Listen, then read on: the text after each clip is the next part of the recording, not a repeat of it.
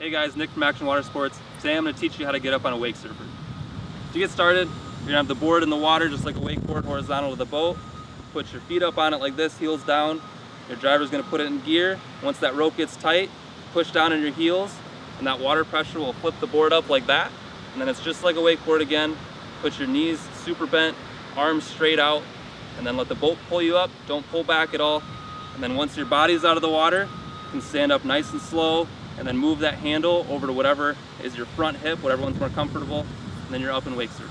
Thanks for watching. If you have any other questions, give us a call at Action Water Sports or schedule a lesson today.